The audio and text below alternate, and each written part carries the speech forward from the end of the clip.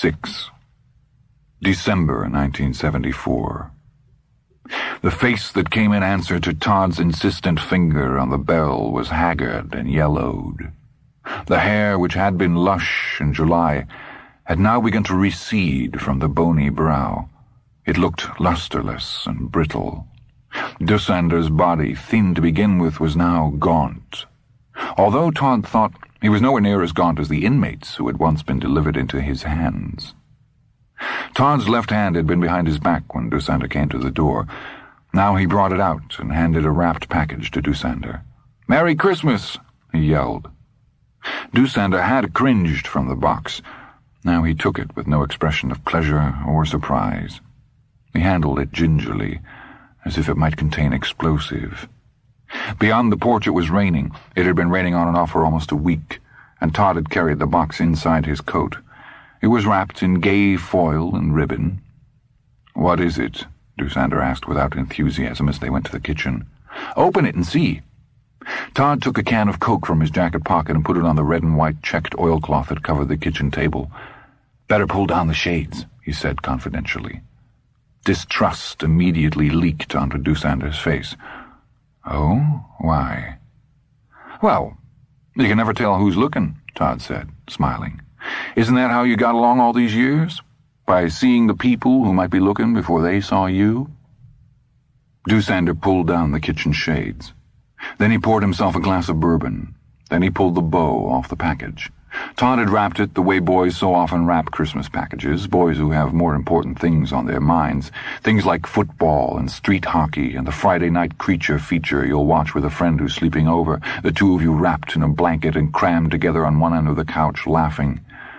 There were a lot of ragged corners, a lot of uneven seams, a lot of Scotch tape. It spoke of impatience with such a womanly thing. Dusander was a little touched in spite of himself. And later, when the horror had receded a little, he thought, "I should have known." It was a uniform, an SS uniform, complete with jackboots. He looked numbly from the contents of the box to its cardboard cover. Peter's Quality Costume Clothiers, at the same location since 1951. "No," he said softly. "I won't put it on. This is where it ends, boy. I'll die before I put it on." "Remember what they did to Eichmann," Todd said solemnly. "He was an old man, and he had no politics. Isn't that what you said? Besides, I saved the whole fall for it. It cost over $80 with the boots thrown in. You didn't mind wearing it in 1944 either, not at all." "You little bastard." Dusander raised one fist over his head. Todd didn't flinch at all. He stood his ground, eyes shining. "Yeah," he said softly. "Go ahead and touch me. You just touch me once." Dusander lowered the hand. His lips were quivering. "You are a fiend from hell," he muttered. "Put it on," Todd invited. Dusander's hands went to the tie of his robe and paused there. His eyes, sheep-like and begging, looked into Todd's. "Please," he said. "I am an old man. No more." Todd shook his head slowly but firmly. His eyes were still shining. He liked it when Dusander begged, the way they must have begged him once, the inmates at Patton. Dusander let the robe fall to the floor and stood naked except for his slippers and his boxer shorts. His chest was sunken, his belly slightly bloated. His arms were scrawny, old man's arms. But the uniform, Todd thought, the uniform will make a difference. Slowly, Dusander took the tunic out of the box and began to put it on. 10 minutes later, he stood fully dressed in the SS uniform. The cap was slightly askew, the shoulders slumped, but still the death's head insignia stood out clearly. Dusander had a dark dignity, at least in Todd's eyes, that he had not possessed earlier. In spite of his slump, in spite of the cockeyed angle of his feet, Todd was pleased. For the first time, Dusander looked to Todd as Todd believed he should look. Older, yes, defeated, certainly, but in uniform again. Not an old man spinning away his sunset years watching Lawrence Welk on a cruddy black-and-white TV with tinfoil on the rabbit ears, but Kurt Doosander, the blood fiend of Patin.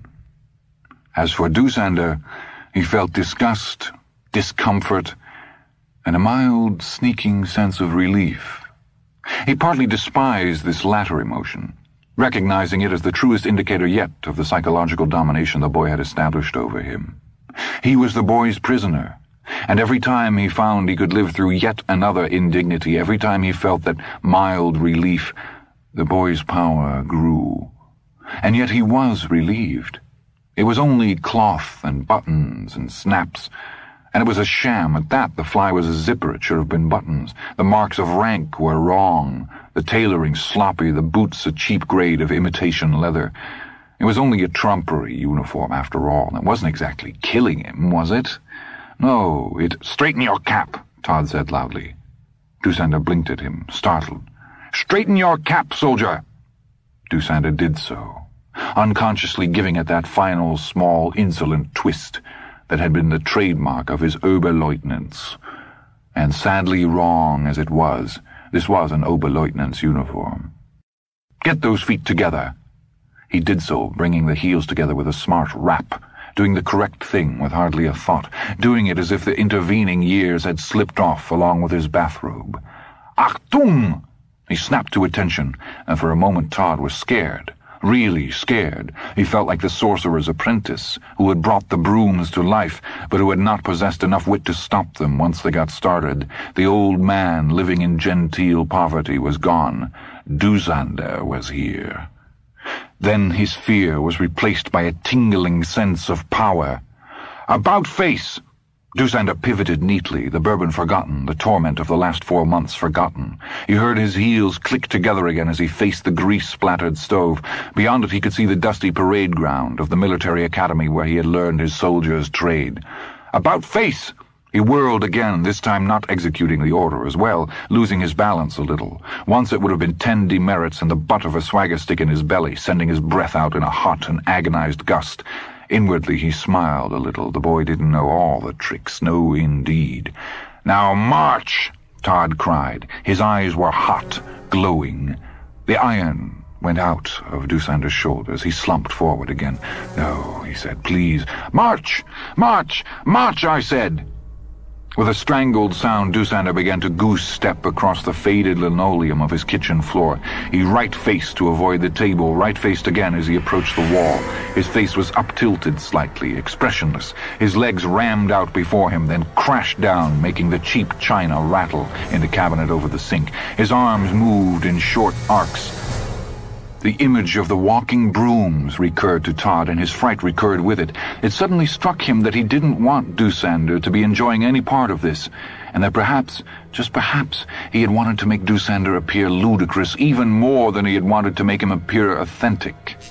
But somehow, despite the man's age and the cheap dime-store furnishings of the kitchen, he didn't look ludicrous in the least. He looked frightening.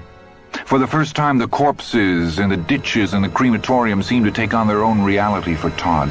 The photographs of the tangled arms and legs and torsos, fish-belly white in the cold spring rains of Germany, were not something staged like a scene in a horror film, a pile of bodies created from department store dummies, say, to be picked up by the grips and prop men when the scene was done, but simply a real fact, stupendous and inexplicable and evil.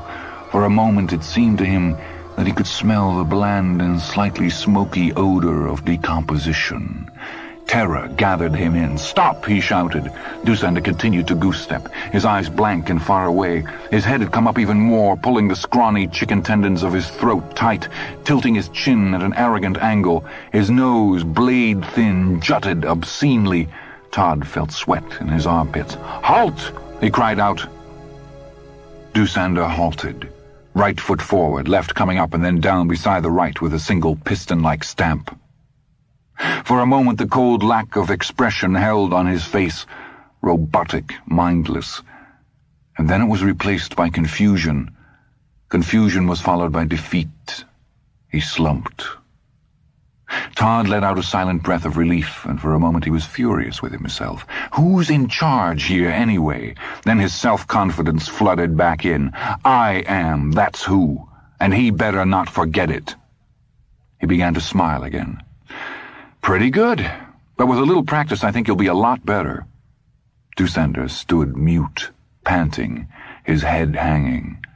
You can take it off now, Todd added generously, and couldn't help wondering if he really wanted Dussander to put it on again. For a few seconds there...